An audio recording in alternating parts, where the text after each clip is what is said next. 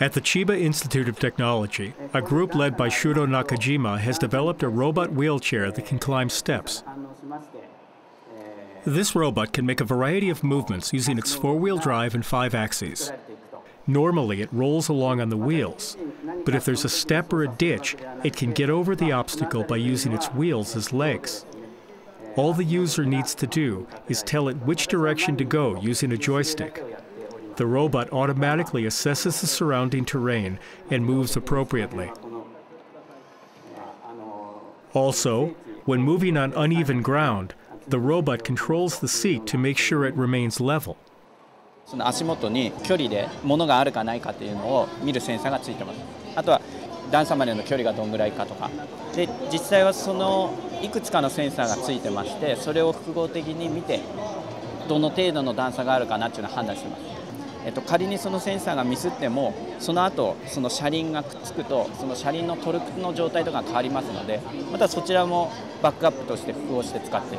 確実に路面を検知できるようにしてます。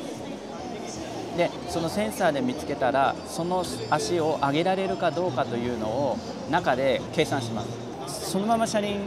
を上げることはできないので、上げられるように安定性を高める準備運動みたいなのを、後ろのステアリングがします。で、その上で車輪を上げられる状態になったら足を上げる。In addition, this robot can line up its wheels and extend stabilizers to the left and right, enabling it to turn in a circle. This makes it easy to reverse, even in a narrow space.